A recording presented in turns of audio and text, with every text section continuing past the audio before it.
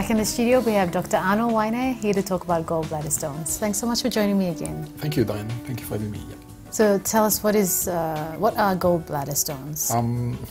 The gallbladder stones is, put it this way, the first thing, the gallbladder is an organ, and it's part of the, in medical they call gastrointestinal tract system. It's part of the intestine system, where produces very important chemicals from the liver. It goes down, tracking down into the intestine to aid or to help in the digestion, breakdown of substances at a chemical level like glucose, amino acids, fats, lipids and stuff like that. So it's one of the very important chemicals does that. And gallbladder is a substance, is a substance or is an organ that traps excess flow from the liver into the intestine. That's chemical. In the villages, when I'm there in the villages, people or mom or mothers operate on the pig, getting the intestine to clean them up. And they often say that even the chicken, they have this green liquid. Yes. They will say, oh, this is the one that, fight it's the sour thing. Okay, so it's not good for the food, so they have to quickly remove it before it's spill. So in human beings, we have this. Okay. That chemical is called bile, and that organ that contains this bile is called gallbladder. So gallbladder is the one that contains bile in human beings. And how do you get gallbladder stones? So what happens is over time, it's like a reserve tank in the system. So excess bile, the green one, the green liquid, gets stored. Like what happens if you store it for a long while, it can become semi-solid. It doesn't become solid. Yeah. So from fine, like a gravel or sand, and then it becomes 2 or 3 sands, couple of sands together becomes a stone. So that's how stones formed over time. So when stones are formed in there, it's very difficult to come out. It's very difficult. Liquid form, yes, but not in solid. So when solid, like a stone, and it's called gallbladder stones, when they are formed inside, it's very difficult to be passed into the tract, into the inside of the intestine. So it gets locked.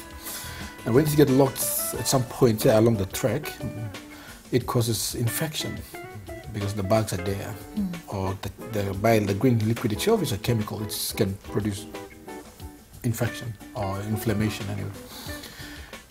So we see patients, I see patients coming in through the clinics that I have. Say every week I'm seeing 3, average of 3, both men and female, coming to the clinic with right tummy pains. Oh, okay, so that's one of the symptoms. That's one of the symptoms.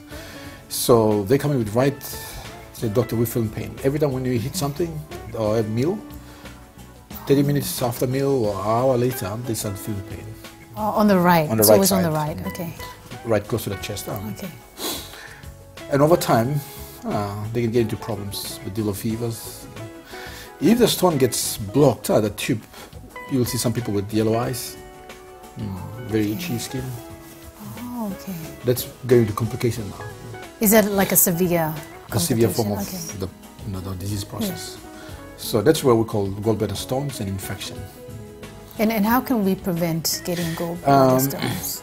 It's also, as I said, it's also to do with lifestyle diseases. Okay. So eating a lot of fat meal. Okay. That's one of the things that you need to worry about, or people need to be careful about. The other thing is people genetically are prone to develop stones. Okay. So they do have stones. So they may not be fat, okay. but they have these genes to form stones. So, or generally speaking, in the community, we have people having stones, but they don't cause problems. So they're still walking around in the streets, in the rural areas, in public places. They have stones, but it doesn't cause any problem. So they're still carrying around. Okay. So we have these people. So when they have infection and they come in, we also make sure they don't go into complications. 1, 2 is we tell them that the only way to do is by operation. And is there a test that you can do to check whether you have? Yeah, in Papua New Guinea, one of the best tests is the ultrasound scan. Okay. Ultrasound scan actually picks up the stone and can locate where the stone is in the system. And is that something like a test you do on its own, or is it like a general health? Generally, when people come with the symptoms, we kind of diagnose. But you can't do like a just to no, check to see. It's nice to we ask them to do it, but even if they find a stone, there's nothing. They don't have the symptoms, so there's no problem. Okay. But only when they have symptoms, then with the scan it confirms.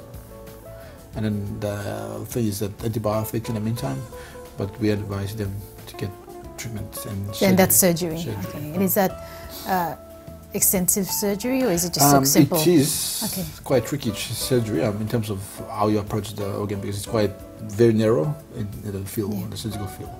So it needs a little bit more experience in doing this. So we encourage them to go to a surgeon who does a lot of these things, or who can be able, or who's qualified to do it. Otherwise, the complications in trying to correct it surgically, it can cause a lot of problems also, because of the structure and the location of the gallbladder.